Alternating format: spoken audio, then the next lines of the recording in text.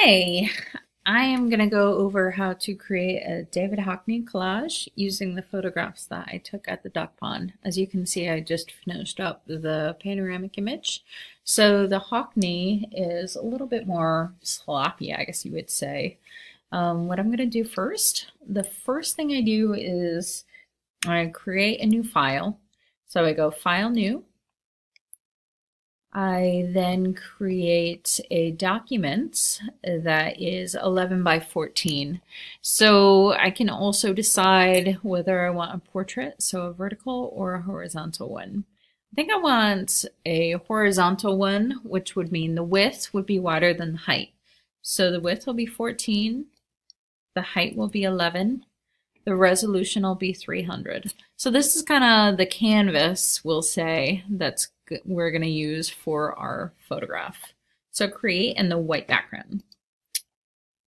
From there, what I'm going to do is I'm going to grab a whole bunch of pictures that I took at the duck pond, and I'm literally just taking one, placing it, and taking another, placing it, etc., etc. So File, Open. I think what I'm going to do is I'm going to make it so it's a little easy for me.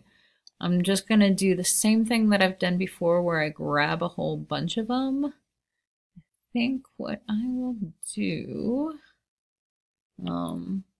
is I'll grab it, go Command click, Command click, Command click.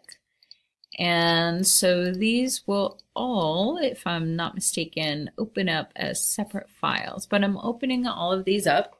So as you can see, one is going on top of the other and they're just opening up and opening it up and opening it up. And I have no idea what to expect, to tell you the absolute truth. So let's take the first picture and I'm going to drag it down so that I have the photograph on the bottom right hand side, my blank canvas on the left, and then I take the Move tool and I take the middle of this picture and I scooch it by pressing using my mouse, and I kind of click and hold. From there, I go Edit, Transform, Scale, and I press the Shift button to keep the proportions correct. And I'm going to shift and I'm going to scooch this where I think it goes. I think, if I'm not mistaken, it was kind of the top left. I really don't remember, so we'll see. I can always rearrange it by figuring out what layer it's on. All right, so then I take the next one and I scooch it down. Oh, it's the same picture. Never mind. All right, I take the next one. I scooch it down. Oh, there's the bell. And then I take the Move tool, scooch it to the picture, go Edit, Transform, Scale, press the Shift key again, so as before you're not skewing anything, and I'm going to make it a little bit smaller. It's okay if it overlaps some. The messier the better, I think, sometimes, because otherwise it's like, well, it just looks like a panoramic. So I'm going to put this on top of the other one. A little messy, but I think it kind of looks cool. All right.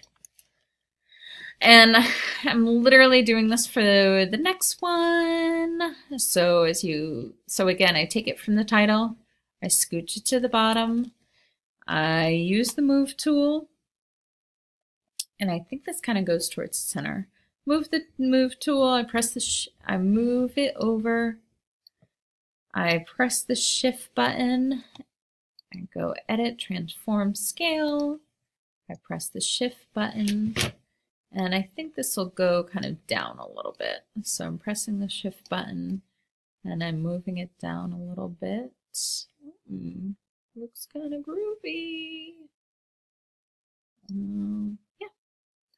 And so I'm going to do that with all of these. We'll put this on pause and we'll see how it looks. Okay, so here is the final product. I think I might kind of scooch around a few things, maybe move one layer up. Just know that you do have to be on the specific layer to move it around. The other thing, you can place one layer on top of the other by kind of dragging it up, which is kind of cool. Maybe the layer that you have on one side would look better on top of another one. So you just kind of drag it up. I think. So it's kind of an experiment. Some of it, if I were to do this again, I would probably have a picture of a duck much bigger, but this is what it looks like. Kind of used rule of thirds, but again, there's really no big point of interest other than this big, huge thing ahead, but you get the idea. I used at least 10 photographs. From here, what I'm going to do is I can also, if I want to kind of make it really funky, I can play around with individual layers and say, I think I want this to look really groovy, and have one layer be lighter or darker than another. I can also merge all the layers and then from there kind of switch it. I can also take a layer, let's do layer 9, and I can do all sorts of things. I can warp it. So I go to transform warp, and then let's see what it looks like if I go like this. What is that? I am warping this and making it into what I want it to look like. That looks kind of groovy. So literally the sky is the limit. I actually, to be totally honest, I don't like how that looks, but just so you know, the option is there and you can move it around to make it look as appealing as you want. It looks kind of wonky. I kind of dig it. All right, so from there I go to layer. I'm going to merge all the visible layers so that this looks like background.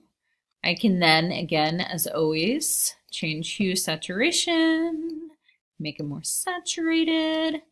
I can go to image adjustment, make it brighter or darker, add contrast. That actually looks pretty good. If I'm seeing any dirt or dust in the sky, I use what is called the spot healing tool.